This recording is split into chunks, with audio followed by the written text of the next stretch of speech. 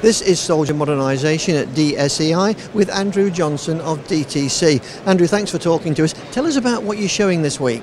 Yeah, morning Brian. So what we're showing DSEI this week is the latest iterations and updates on our MANE mesh technology, so mobile ad hoc networking technology, both in the dismounted soldier domain and the robotics or unmanned robotics domain, which is obviously a very hot topic for militaries all over the world currently. Yeah, tell us a bit more about the radio side.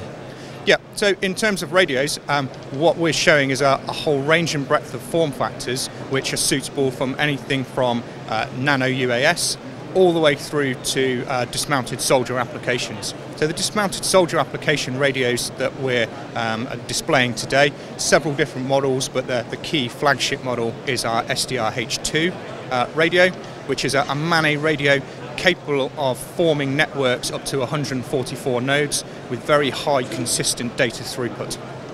And just staying with communications, I think you've been doing some work around, robotics and unmanned vehicles on the communications side. Yeah, so again, a very big growth area for DTC. And one of the reasons we've been so successful in this area over the past 3 or 4 years is the amount of experimentation programs we've been involved with platform manufacturers both in the UK and internationally. In the UK, we've been involved in the AWE series of events, all the way through from AWE 18 through to 19 and 20, in fact, as well as other experimentation.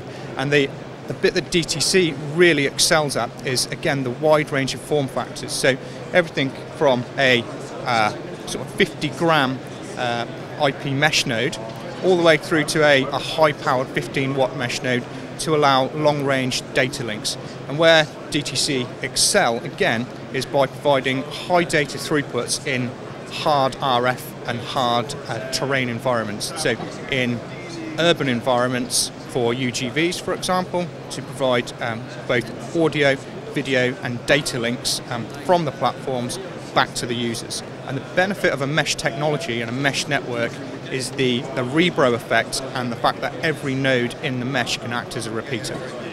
Well, you've certainly been very busy. There's people coming and going every few minutes, so have a good rest of the week. Thank you very much, Brian. I appreciate it.